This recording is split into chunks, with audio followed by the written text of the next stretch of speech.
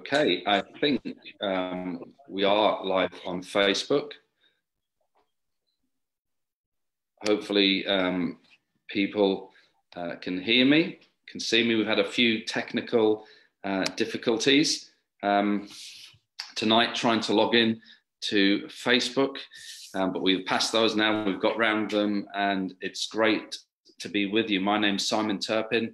I'm the Executive Director of Answers in Genesis UK, and we're continuing to do some of our meetings while we're in lockdown. And tonight we've got a really special meeting for you. It's part 3 of a series we've been doing called The Uniqueness of Humans. And I have with me a very special guest, Dr. Nagy Iskander. Nagy is a retired surgeon who is based in Scotland, and he's been ministering on creation apologetics for many years now. He is part of the Royal College of Surgeons, so he's very well qualified to speak on this subject. And we're just going to give people a few minutes, maybe a minute more, to log in, start watching, and so people can see what's going on. And it's just important to remember that if you want to know more about the ministry, go to answersingenesis.org and look at the website. And if you go to our store, you will see that we have a 20% discount on all our products at the moment. So please do take full advantage of that. If you go to our web store and you look at the products, if you just type in the code when you go to the cart at the end, Matthew 6, you'll have 20% off all your products. And so we've already got a number of people watching, Nagy.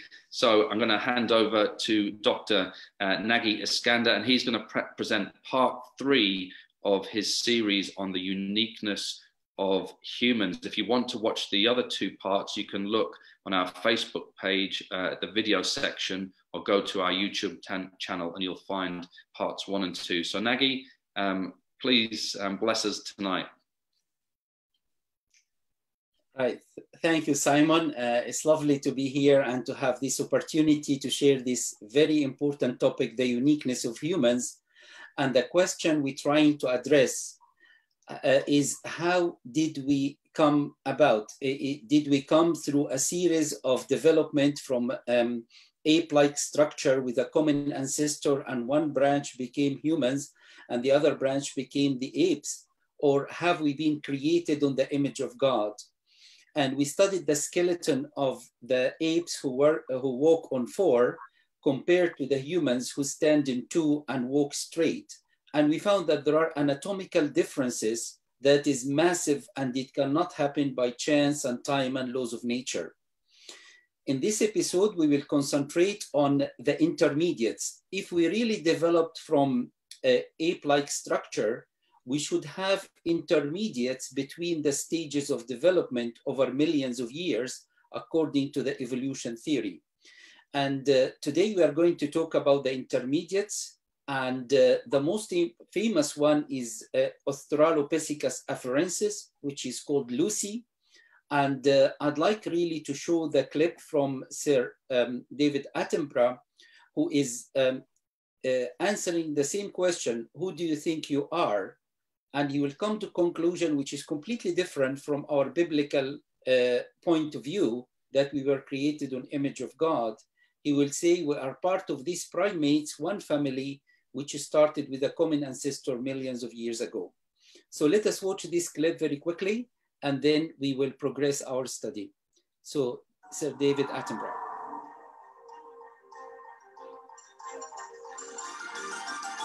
I'm going to take you on a journey. A journey to discover who you really are and where you came from. But you're not just going to sit there listening to me. You're going to be part of the experience, and you'll be able to examine some of the evidence for evolution along the way. If you have a look at your screens now, you can rotate the modern human skull, and you'll see the domed forehead, the small face, the small front teeth, and on the lower jaw, a chin.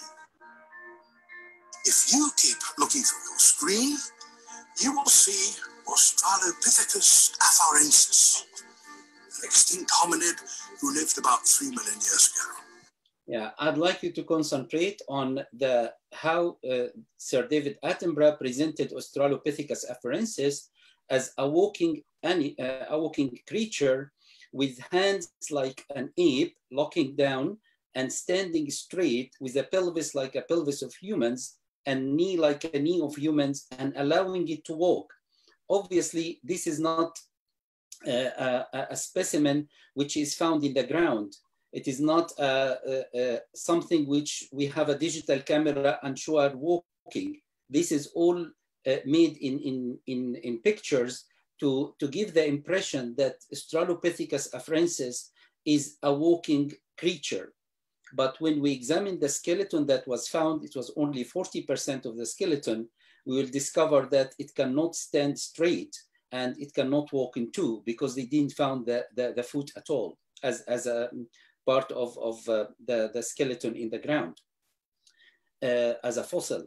So this is just, I want to highlight what he wants to impress on us by making Australopithecus afarensis walking on the screen. Let us continue the film. The anglers live at a depth in the ocean below 1,000 meters where there's no light, so they're living in total darkness. It was our fishy ancestors that first developed some of our most fundamental features: our skeleton, jaws, and 4 limbs. Hold up your screen and look through it one last time. You'll see the tree that represents all of life, past and present. We started this film with a question: who do you think you are? And we can end it with an answer. You are, undoubtedly, like every other living thing on Earth, a member of one single family of life, descended from a common ancestor living thousands of millions of years ago.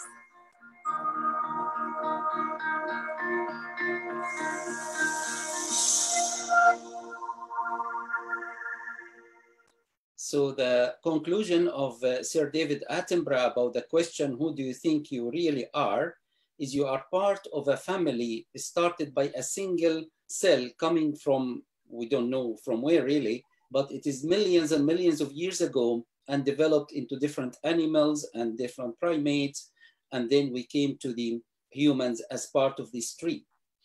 If that is true, we should have lots of intermediates. And I would like to explain this very famous drawing, which is really widespread in all textbooks, biology textbooks, and in the museums, and even on t-shirts and things like that.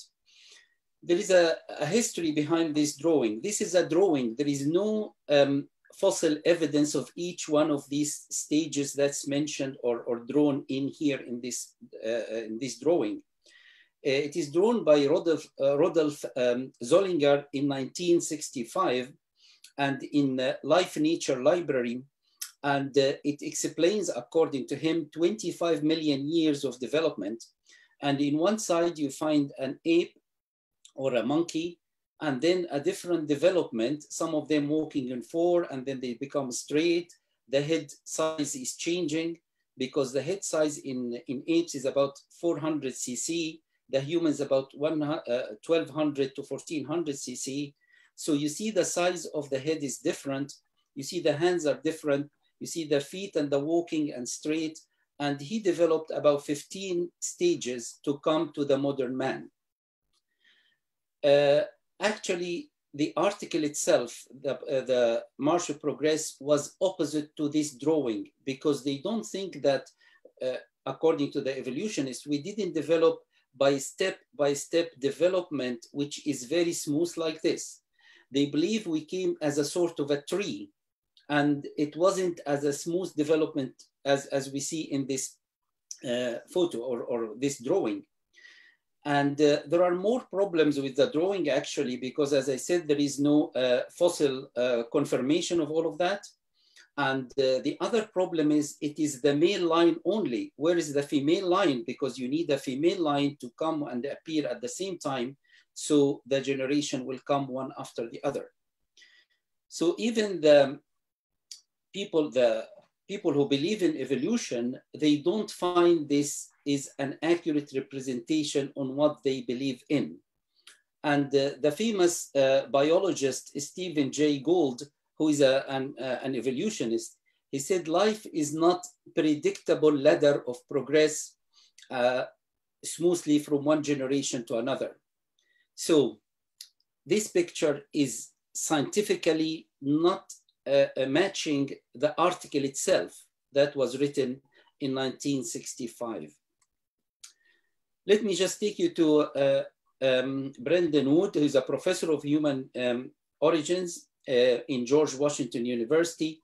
And he said these words. He said the popular image of a human evolution, that the one we saw that was Rudolf Zollinger drew. On the left, you find a picture of an ape. On the right, you find a picture of a human. And in between, you find grades like this. And he said this image is an illusion. It's not true. It is imagination. It is an artistic representation, but it doesn't represent reality on the ground, on the fossils. Because as I said, the evolutionists believe that the human developed from one single ancestor, and then they branched in different lines, as you can see here. And some of them are this dotted line. There is no evidence of that, but it is imaginary that this skull moved to the other one, and it goes on to come to the Homo sapiens, that is the human race who we are. In actual fact, the lack of intermediates between these stages is a major problem. And Darwin himself realized that. And he said in The Origin of Species in 1959, geology assuredly does not reveal any such finely graduated organic chains. He discovered that the geology does not confirm that there are intermediates between one stage and the other. Perhaps is the most obvious and gravest objection which can be urged against my theory. That's Darwin saying. And he said an explanation. The explanation lies, as I believe, as according to his belief, in the extreme imperfection of geological record. He said, there will be more discovering in geology from 1859, and we will find these intermediates. So let us move on to the modern life here. More than a century from that statement, in 1981, Stephen Stanley, who's the New Evolutionist Timetable book, he said these words: in fact, the fossil record does not convincingly document a single transition from one species to another. So there is no single clear intermediate between the creatures to come to the humans. So the evolutionists depend on two pillars, the natural selection and mutation. And mutation is a copying mistake, so it cannot progress us further. And natural selection, let us see what Richard Dawkins says about natural selection. He said, natural selection is blind because it does not see ahead. And he said, it cannot plan consequences. And he said, there is no purpose in view. So natural selection cannot move an ape-like creature into human because it has no design. It cannot see ahead. It doesn't see the consequences of taking steps to change something in the joint, for example. And it has no purpose in view. And then Richard Dawkins concludes, yet the living results of natural selection overwhelmingly impress us with the illusion of design and planning. So I find these two contradictory statements really. One saying the natural selection, which is the main force that moves one creature to another, is blind, which cannot see ahead. It doesn't plan consequences, and it has no purpose. So let us come to Lucy, which is our main topic today. It is called Australopithecus afarensis, meaning the southern apes. And Lucy was discovered by Donald Johanson in Ethiopia in 1974. And instead of calling Australopithecus afarensis, they called her Lucy. And it is dated to about 3 million years ago.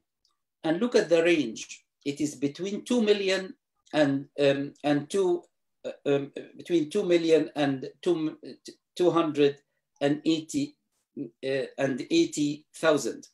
So there is a difference between the two estimates with about 80,000 years. So the range here is not is giving us the impression these figures, when we see 3 millions, is not an accurate figure. Like when you go and get your blood analysis to see how much hemoglobin you have 15 milligrams of grams of hemoglobin per deciliter. It's not like that. These are estimates with a big range in between. So Donald Johanson discovered it, as I said, in 1974. And he discovered actually about 40%. It was lacking the foot. There was no foot. So without a foot, as we discovered in the previous episodes, it's very difficult to understand the standing position and the walking. And the hand bones really were a couple of digits, which were curved like an ape. Part of the skull, not a full skull, and part of the jaw and the knee joint has a high carrying angle. So this is really what was discovered, about 40% of the bones of Lucy as sort of fossils. So let us listen to this video. And before we start, I'd like you to see the picture here. It is an ape-like structure, head, but I'd like you to look at the eyes. The sclera here, the white of the eye is characteristics of the human eye, but the apes don't have the white at all. So they try, the artistic impression that is given to us through the media is a picture of a mixture of an eye like an eye of humans and a nose like a nose of an ape, because the nose of an ape actually is depressed. They don't have this ridge.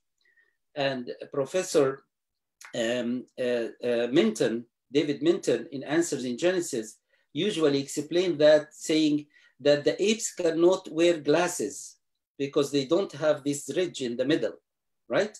So in the picture here, you find the ridge is depressed, and you find the eyes of human, and you find the rest is giving the impression of an ape. So this is an artistic presentation. There is no fossil of an eye. So this is an imagination. It is not based on science.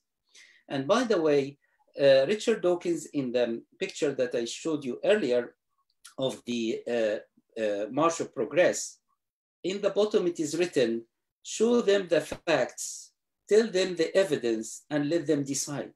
And I agree about all of that, actually. We need to check the facts, we need to show the evidence, and then we make a decision. The Apostle Paul mentioned that in a wonderful way. Examine everything and hold into the truth. So we'd like to examine all the evidence before us to see if Lucy really is an intermediate or not. So let us listen to this.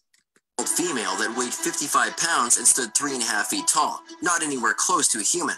But after gluing these hundreds of bone pieces into 47 parts and creating models of what they think the creature looked like, evolutionists came up with some surprisingly human-like creatures.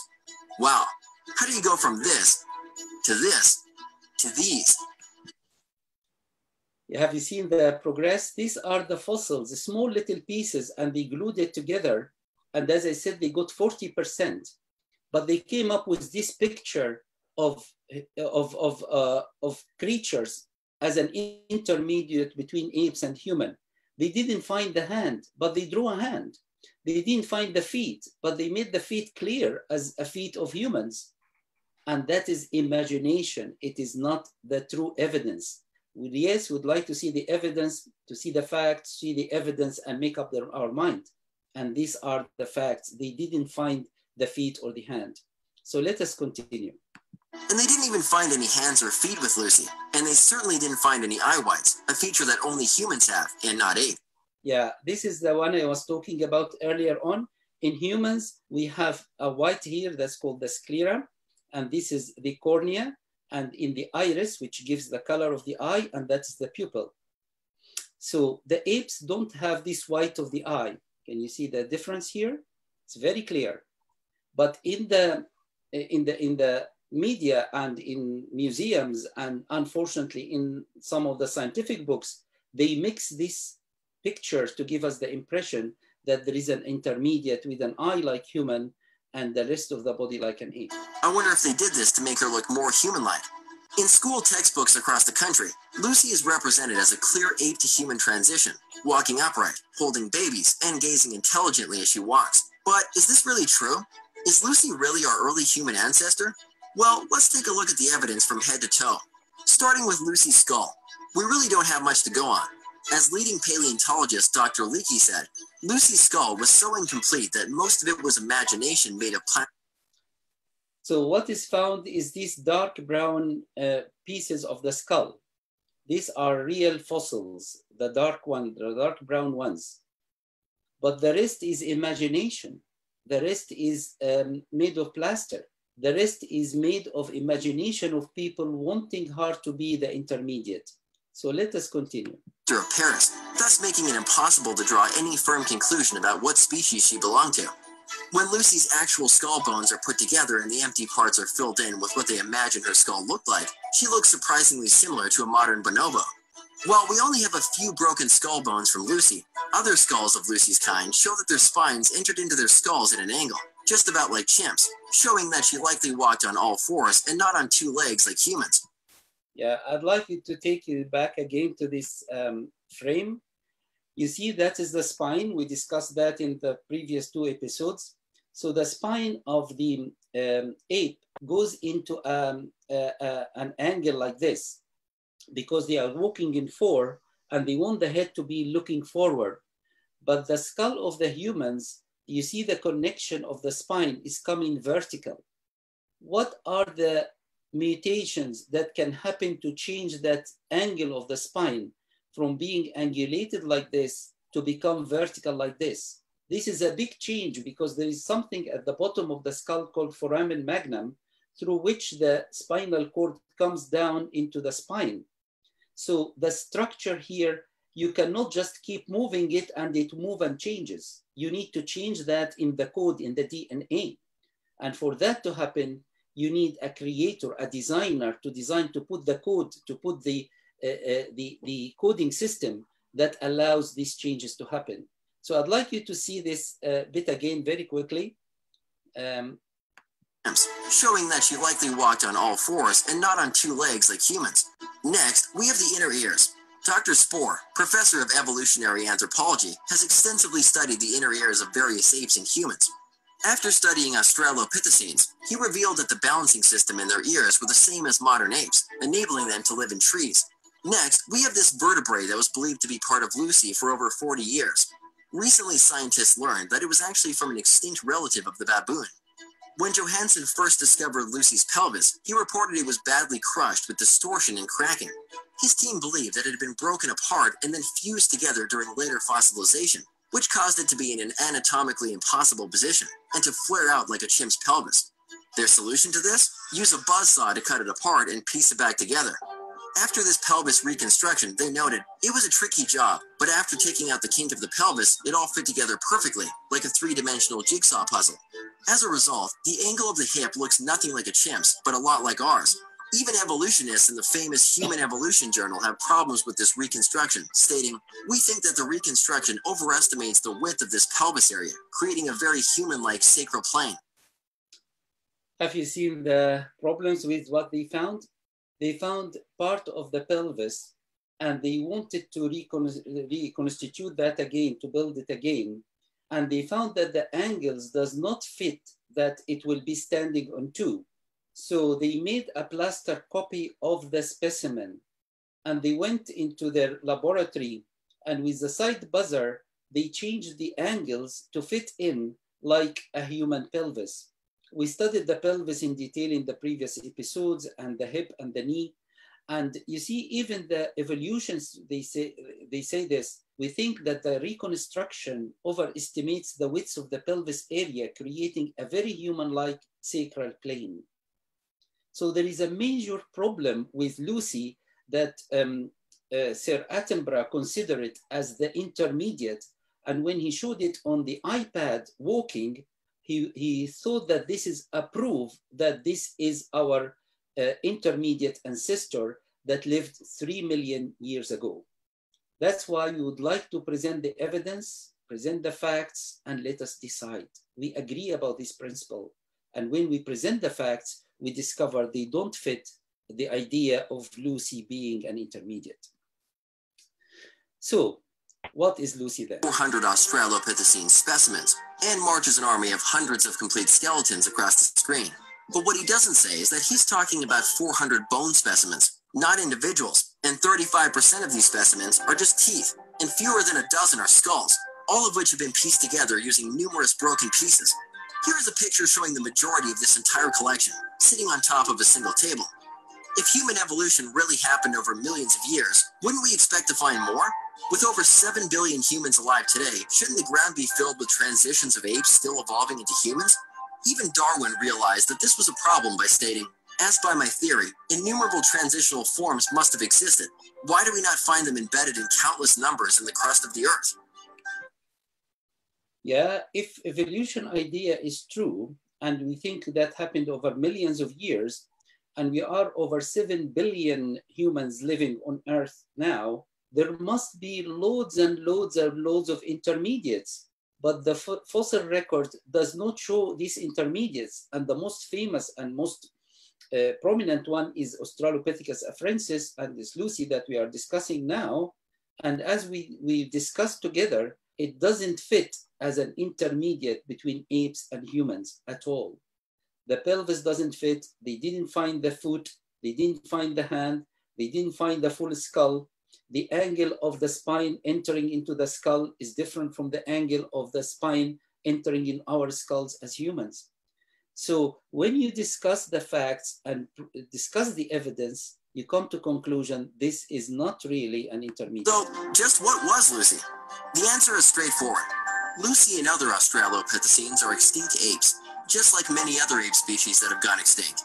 She walked on all fours, ate the foods that apes eat, and lived among other animals that are similar to those that live around apes today. Humans are vastly different than apes in so many ways, many of which were made plain in this video. Our brains, however, stand out as the biggest distinction, being nearly 3 times larger than they should be based on our lineup with similarly sized apes. Our brains are also wired completely differently than apes in so many ways. Humans were wired by God with the intellect to rule the earth, just as we were commanded. We sing, worship, have ceremonies, pray, educate ourselves, and do so many other things that reflect the fact that we are spiritual beings and not animals. Following the genealogies in Genesis leads us back to the spontaneous creation of Adam on the 6th day of creation, just about 6,000 years ago. Then, about 4,400 years ago, the world was destroyed by a flood. 100 years later, humans were scattered around the world from the Tower of Babel. That's why we have so many different people groups today. We were just one race of people, but with minor variations based on the genes each group took from Babel, and adaptations that have occurred since. Just like the Bible says in Acts, "And he has made all nations of men of one blood to dwell on all face of the earth, ordaining 4 appointed seasons and boundaries of their dwelling." So the conclusion that Sir Attenborough arrived at, who do you think you are? And then he came, you are definitely part of this big human or the big creatures that started with a single cell and then, or a common ancestor, and then differentiated into different things, is really does not fit the facts that we discussed in our little presentation now. So the Bible speaks clearly about special creation of man, Adam and Eve, and this is the head of the human race. And then it speaks clearly about the event of the flood, about 1600 years from creation. And from these 8 people who were saved in the flood, we have the 3 sons of Noah and their wives. And from there, all the nations of the earth were reproduced from after the flood. And from Tower of Babel, groups of people lived in different places with genetic drift and genetic shift, making special characteristics of each group. When I was studying biology years and years ago, they used to teach us that we are different races. We have the Mongolians, we have the Negroes, we have the Caucasians and the rest. But they did mapping of the human genome and they came to conclusion to say we are all one race. When that appeared, I said, yes, I know that from Genesis chapter 1, because it tells us that God created Adam and Eve.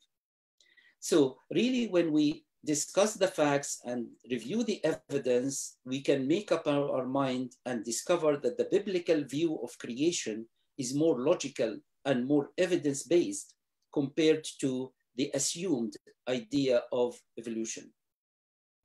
So this is the pelvis of Lucy, and this is the hands of Lucy, and this is the knuckle walking. Knuckle walking means that in this rest here, it has to be solidified in order to carry the weight. So that's the knuckle walkers. And that's completely different from the rest of humans and the functions of the hand and the fine function of the hand of humans, which is an amazing thing in itself. So this is what is found, which is, as I said, about 40%. So there is no complete skull. So you cannot really confirm the entrance of the spinal cord to the skull. And the pelvis, as I said, is a pelvis of an ape, and the knee is a knee of an ape. But let us see what happens in the museums. This is the London Museum, and it shows Lucy like this. And look at the hands, it gives the impression it is human hand. It is an upright position, but she was walking in 4. Look at the face, it gives the impression of ape, because you see the dip here in the nose area, you see the mouth and the jaw. Obviously, there was no hair that discovered. This is an artistic representation, so it is not a fossil. Because people, when they go to a museum, they think this is the fossil that was found. No, this is the artistic expression of 40% of the bones, right? So the truth, it was knuckle walker really like a gorilla. But it is represented to us differently with a hand which can hold something like this and a straight posture and standing. So that is London Museum. Let us go to St. Louis Zoo. You find her standing like this and leg in front of the other. That is a massive balance, really. And as if she is thinking, and you can see the white of the eye as well, giving the impression this is an eye of a human. But there is no fossil of an eye. This is the artistic representation that is given to us to give us the impression of intermediate. If you go to Chicago, you will find Lucy represented like this.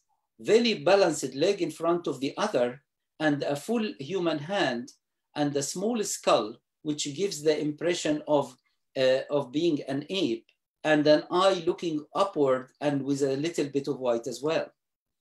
In the BBC program, it is represented like this. As I said, there is no fossils of hair, but they put that hair.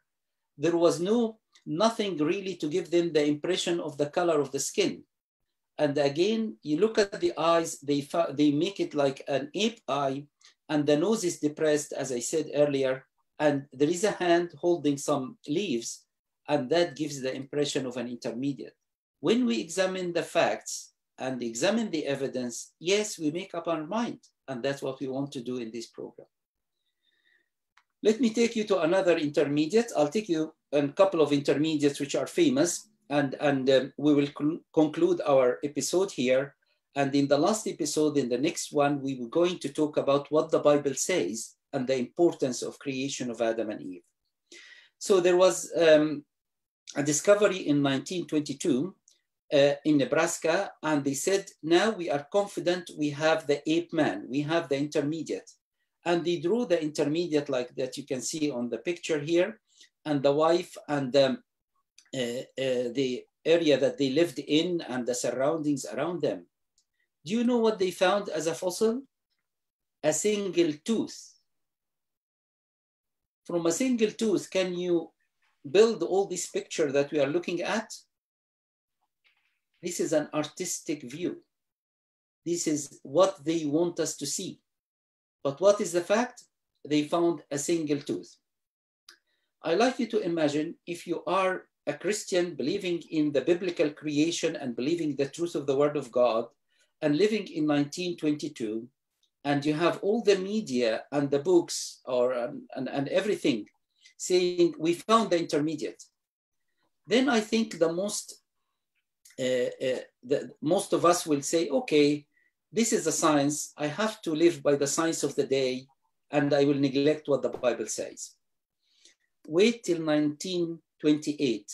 They re-examined this single tooth and they found it is an extinct species of pig. So it doesn't really belong to humans at all. So in 1928, you have to review the evidence again and say, no, I'll better stick with the word of God. I'll better build my life on the solid foundation. So that is really how it is presented to us, these intermediates in the media. In the Time magazine, which is a respected magazine, they give us this picture of how man began, and they give you the eye of a human and the nose of a human and the smallest skull, giving the impression that this is an intermediate. You go to the Time in 2001, and it gives you how apes became human. So this is a fact. They are giving this as a fact. And this is in the front page. So in the front page, you have this drawing. It is a drawing. It's not a fossil. It is not an evidence. So they give you the eyes. Again, you see the sclera, the white of the eye, giving the impression of human. You see the depression of the nose bones here, giving the impression of an ape. And they said how apes became human. When you see the article, there is no evidence of that at all. You come to National Geographic. These are great, well-respected publications. You find this, the first pioneer, and they give you the impression of an eye of human, a nose is an intermediate, and a small skull again. Then you come to the Scientific America in August 2003, and give you the small skull here, the eyes like human, the nose like an ape, and give you the impression these are our intermediates. Same, you come the natural history paper, and it gives you the eyes of human again, and depression of the nose, and giving you a small skull.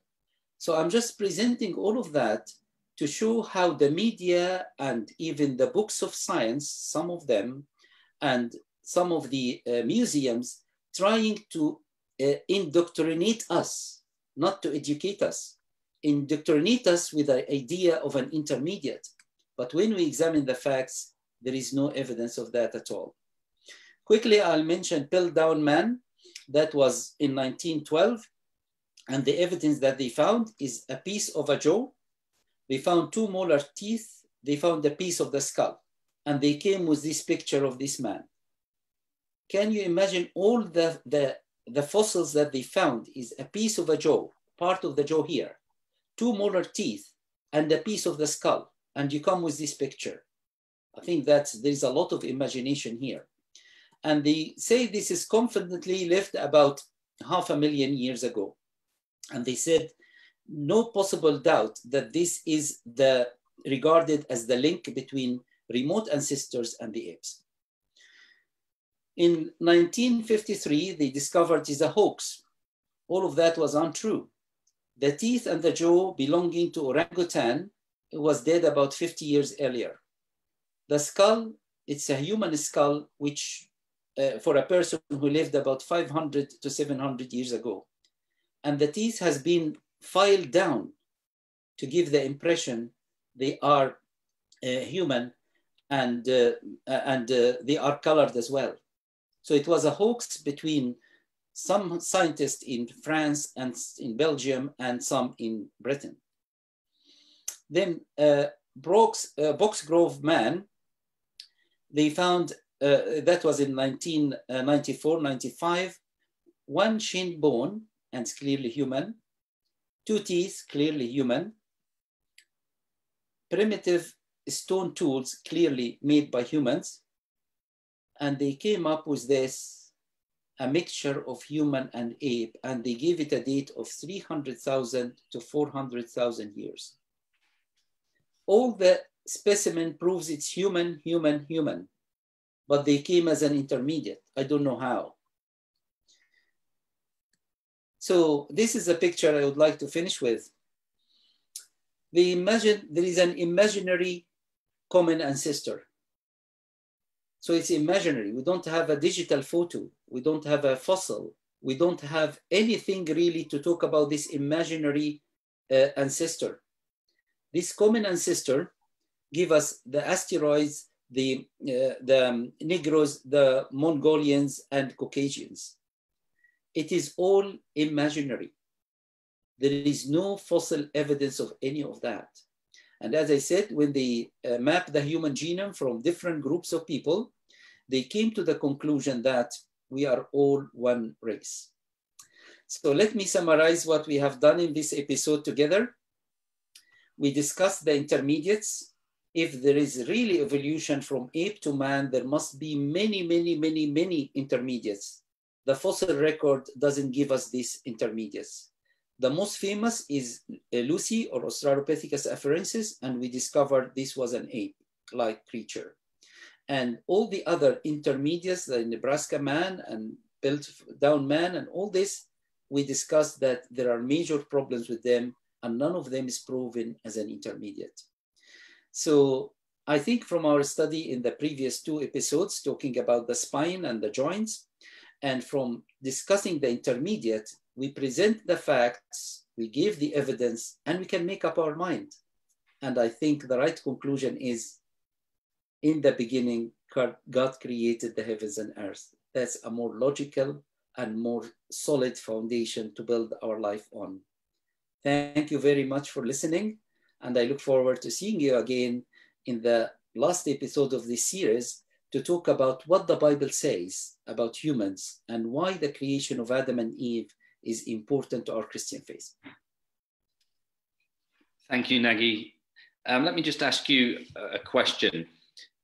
Given all the evidence that you've shown us about Lucy and how she couldn't be a transition between ape and human, why do you think evolutionists persist in telling us that she is that missing link?